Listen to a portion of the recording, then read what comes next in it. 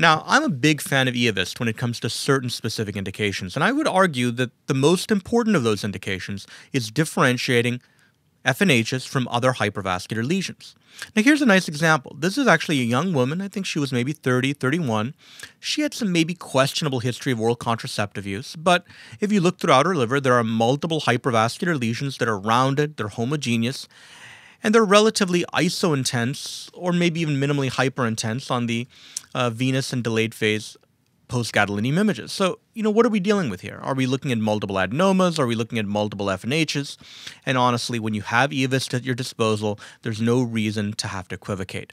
In this example, I've given you images from 10, 15, 30-minute delayed hepatibiliary Eovist images, and you can see that all of these lesions actually are hypointense on these delayed images, meaning that they do not have bile ducts. These lesions are not FNHs. These are all multiple adenomas. This is actually a great example of hepatic adenomatosis in a woman on oral contraceptives.